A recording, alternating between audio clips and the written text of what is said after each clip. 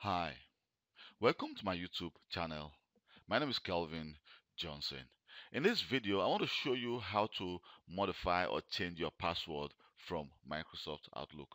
Let's say you work for a company and you've been receiving a notification that your password is about to expire.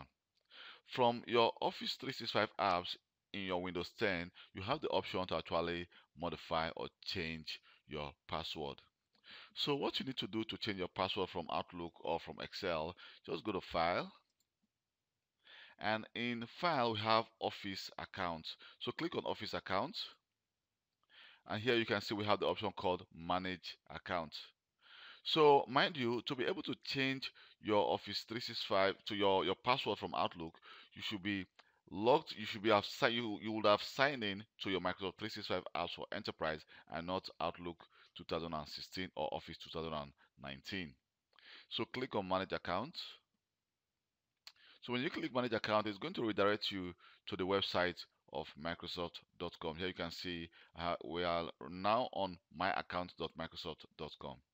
And here you can see this Chris Martin, and we have the security info, the password, setting, and privacy.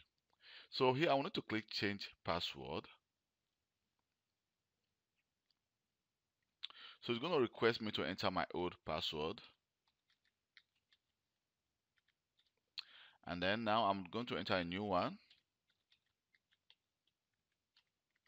And then confirm your new password. And I click Submit.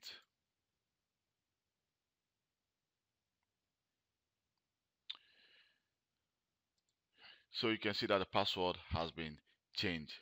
So but right now, if I, and again you can see that it's also giving me the device name which I've been logged onto. So if I go to Outlook, let me go back to Outlook, and click I close Outlook, and when I try to restart Outlook again, so you can see that it's trying to connect to Microsoft Exchange. And so I'll be requested to enter my new password. So enter your new password and click sign in.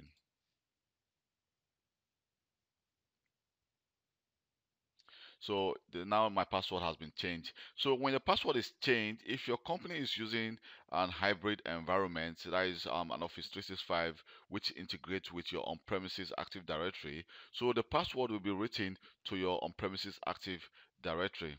So next time when you go to the office and you log on to your Windows 10, you'll be requested to use your new password which you change from your Office 365 environment or from Outlook. Thank you very much for taking your time to watch this video. My name is Kelvin Johnson, and please don't forget to subscribe to my YouTube channel and also take your time to also give me a thumb up for creating this video. So thank you very much and see you next time. Bye.